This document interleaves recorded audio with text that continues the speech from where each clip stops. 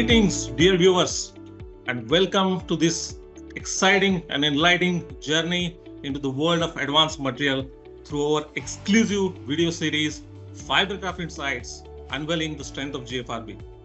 So the next few episodes, we are thrilled to bring you a comprehensive exploration of glass fiber reinforcement polymer, GFRP, and its myriad benefits into the construction and infrastructure industry. So this is our first episode. We call it as a GFRP Demystified, where we'll dwell into the basics, the fundamentals. We'll try to break down the complex concepts into simple, understandable bits. And to guide us through this journey, we are honored to have Mr. Pierre Hofmann, a distinguished expert in the fields of GFRP. So he will share his valuable insights and perspective with us. So I welcome you, Pierre, and thank you for joining us today.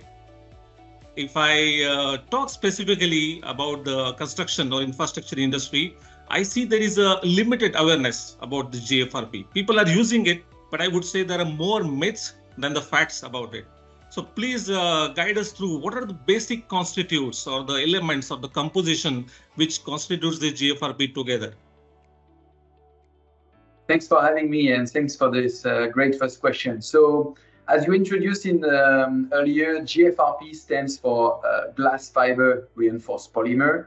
These are composite material, and in the name we get the two parts, the two key parts of the product. On one side, the glass fiber is around 80% of the product by mass. This is really selecting the right fiber allows us to get the right mechanical property and especially tensile property. So most of the behavior of the material comes from the fiber and also the fiber content. On the other side of the spectrum, fiber reinforced polymer, the polymer, we are using different type of thermoset resin, and the choice of the resin is depending on the application. So on one side, for temporary application, we are using polyester resin.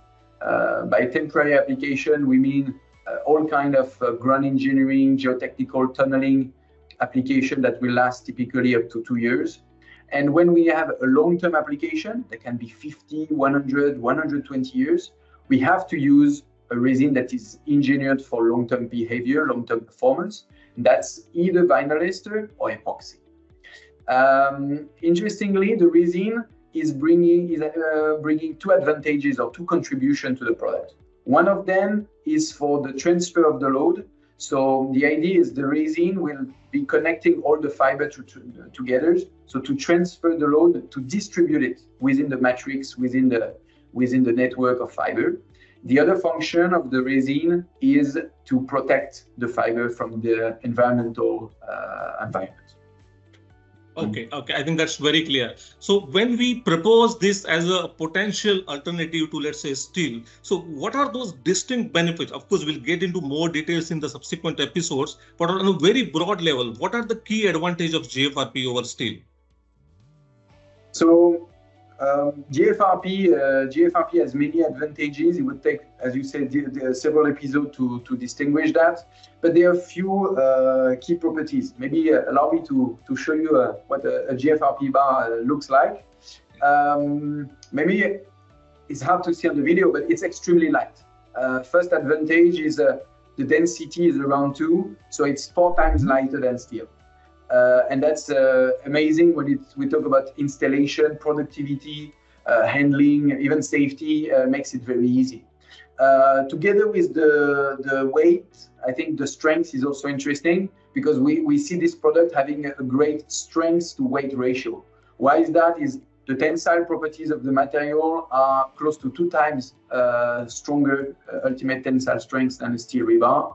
But we'll have to dive into the tensile properties in a specific episode because the behavior is different. And so it's important to look at the specifics. But in general, it's much stronger.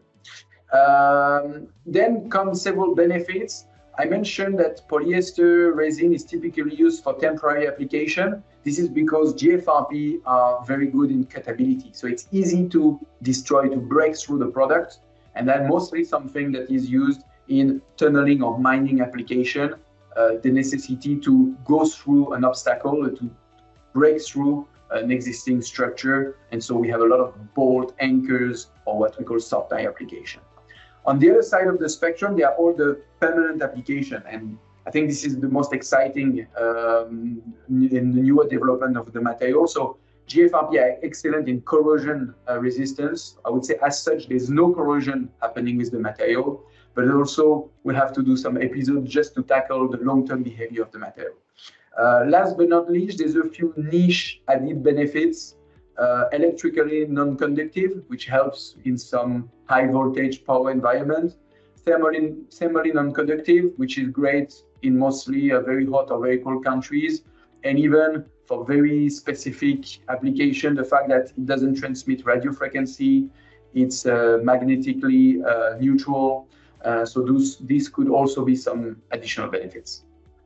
Absolutely. I mean, it's really good to know about these key advantages. But when you see as any designer's point of view or a technical team's point of view, whenever we propose any new technology or any alternative material, the first thing comes to their mind is what are the codal provisions? What are the design considerations? So can you just guide us more into this? Are there any existing codal provisions, any considerations to be kept in mind while we design with the GFRP?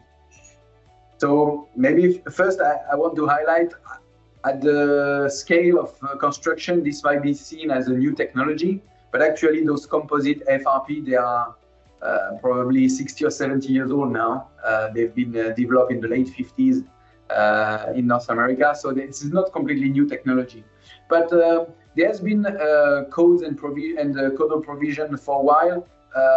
Around 20 years ago, ACI, the American Concrete Institute, released a set of guidelines that was covering design, specification, testing, and have been evolving over the years till I would say today they remain the reference. And so you have actually ACI 440.11, which is a code, not a guideline anymore, a design code to design a structure. And all the testing part has been transferred to ASTM standard. So typically ASTM D7957 is covering both specification and testing. So that's for the Genesis coming from USA. Maybe to highlight, in May of this year, 2024, Eurocode will be releasing the revision of Eurocode 2. And there is Annex R that is covering also the design of using GFRP rebar in concrete. So Europe is getting geared up for that. But interestingly enough, India made that move even earlier.